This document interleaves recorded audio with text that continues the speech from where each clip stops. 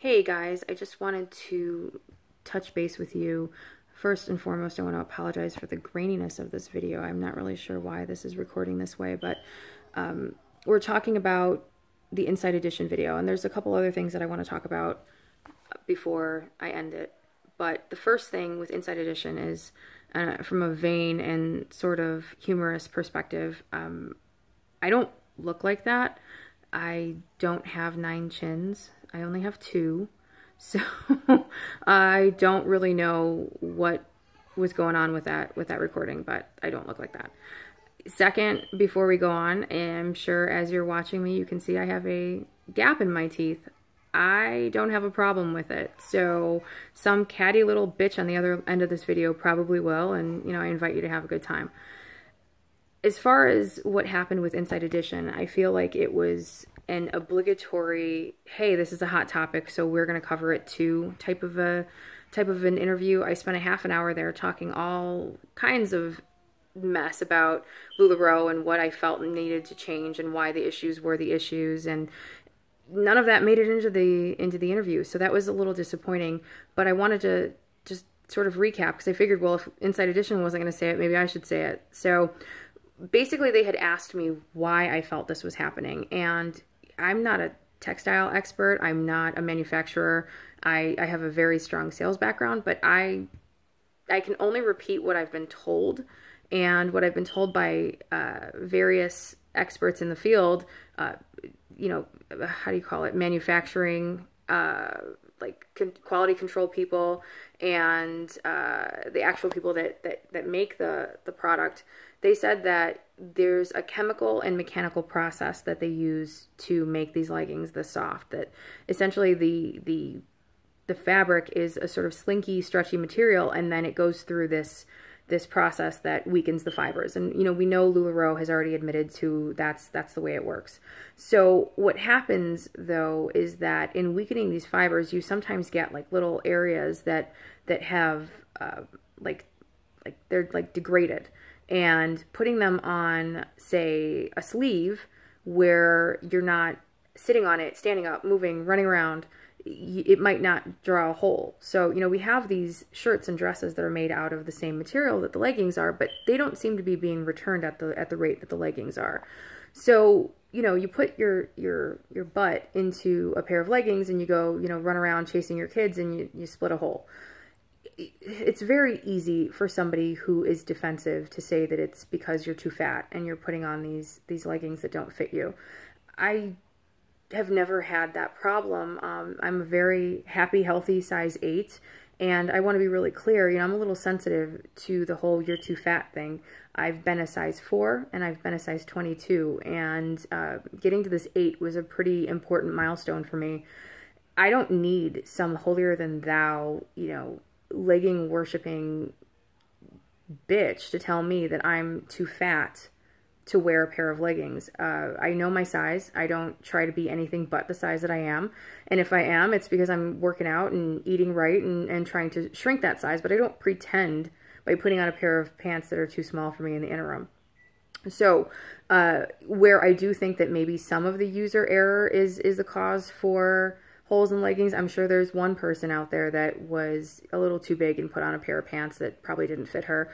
I don't think that's the norm. I think it's a manufacturing issue, and I think it probably stems from LuLaRoe's response to exponential growth unexpectedly, and they haven't had the time to really address the type of volume that they need and what they need to do to, you know, quality control in the interim. So that was what I said.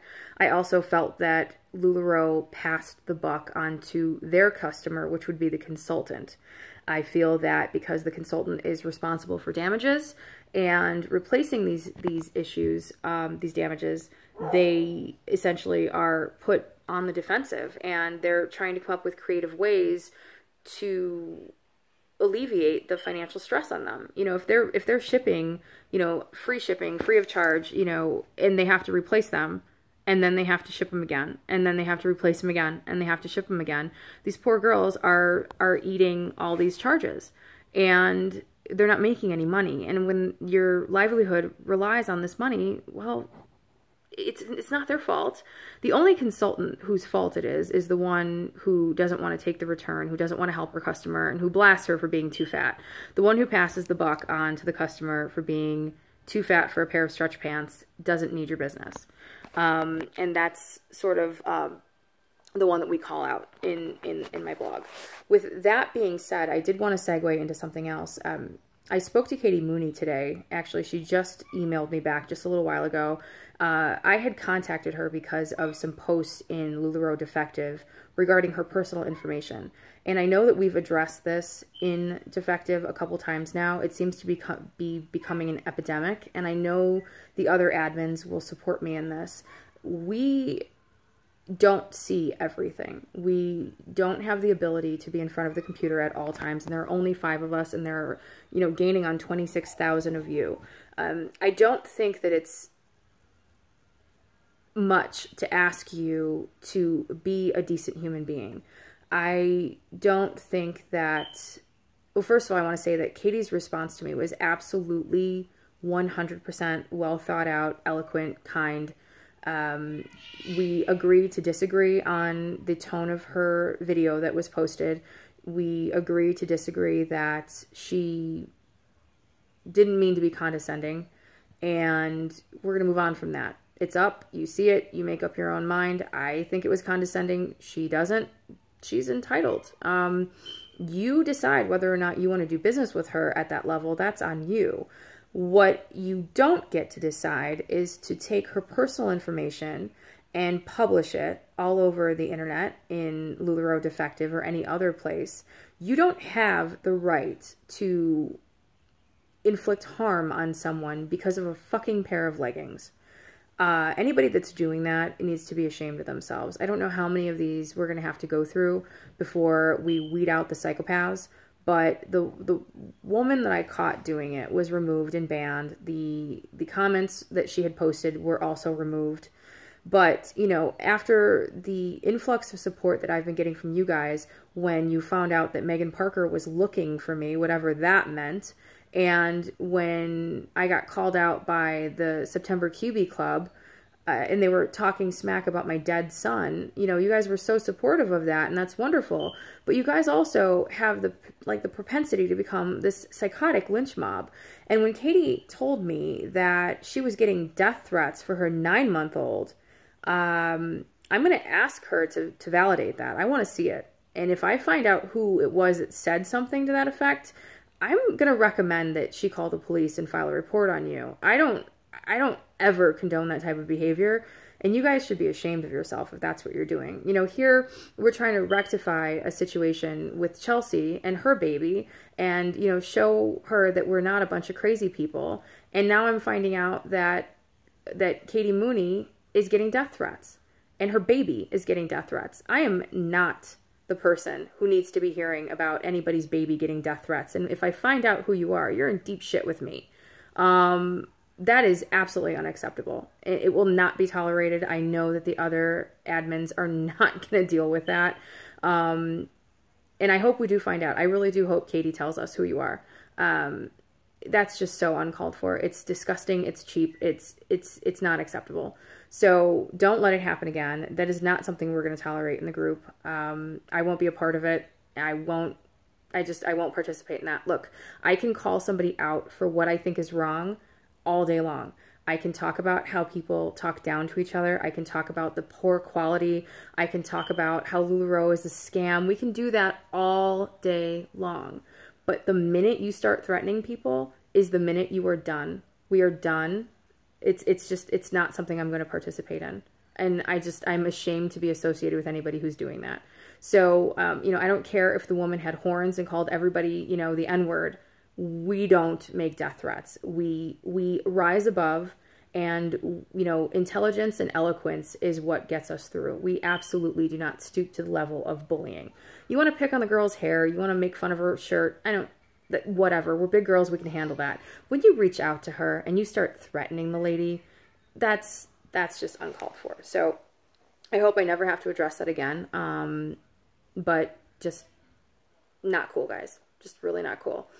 So that being said, you know, we had a fine exchange. I mean, she was fine. She was mature. She had absolutely every reason to be catty. She didn't. But I don't think that she accepts, and you know, if I were her, I don't know that I would either, but I don't think that she accepts what I'm saying in my blog. And I think that because these mentors and uplines are seeing the money, I think that they are putting trust in a company that could very well be leading them down the wrong path. There are substantial legal claims. The FTC is getting involved.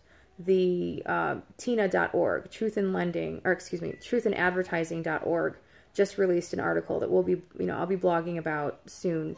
But the article gives evidentiary support to the issues with the truth in advertising that we've had with LuLaRoe.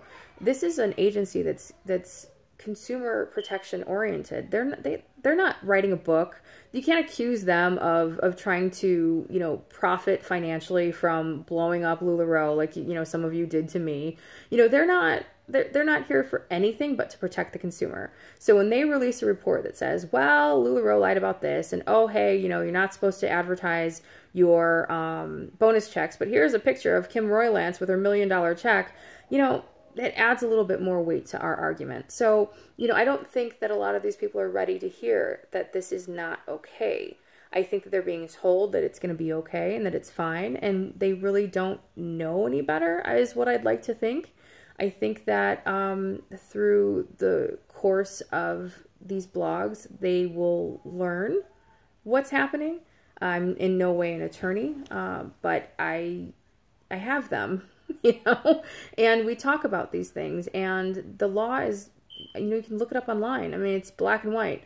It can be interpreted different ways, but at the end of the day, you know, there's things you can and cannot do, and LuLaRoe is doing it significantly. So, you know, I think that needs to be addressed and addressed and addressed and addressed until somebody hears it. I also told Miss Mooney today that I don't think that LuLaRoe is beyond repair. I think that at some point they have to own the issues that they have and say, you know what, you guys, we made some mistakes. Here is a new leaf, and we're going to do this, and we're going to do right by our consultants. A lot of consultants think I have a problem with consultants. I don't. I think it's a cute product. I think it has the potential to be amazing, but I don't support a company that completely shames their bread and butter.